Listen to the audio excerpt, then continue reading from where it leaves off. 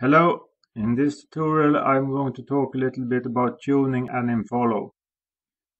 For standard ragdoll, AnimFollow comes decently tuned, so you can just drag and drop the AnimFollow onto the ragdoll and assign the master. And it will work straight away. But you can set the strength of the ragdoll in the inspector or in code. These are public variables, and these are the strengths, the proportional strength. These are the ones. P torque, P local torque, and P force. And if these are set to high, the model will become unstable, and it will look like this. So don't set them too high, set them strong so that they follow the master closely, but don't set them too strong. And you can also set per limb strength. And these are the profiles.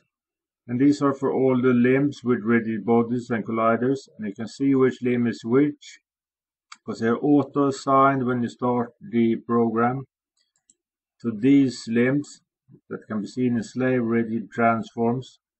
The first element 0, is hips. The second one, element 1, is left up leg.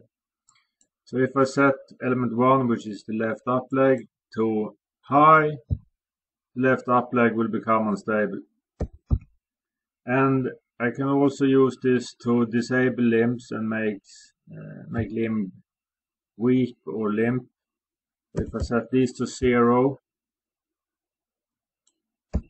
and also the force for the left leg to 0, that leg has no strength, it has 0 strength.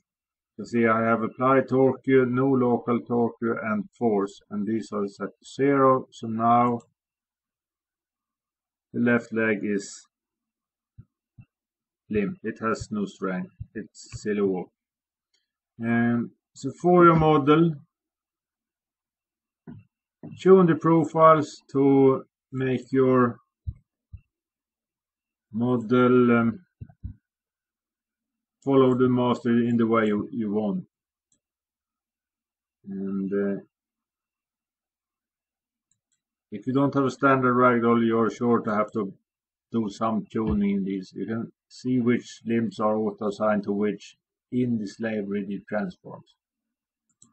Thank you for watching.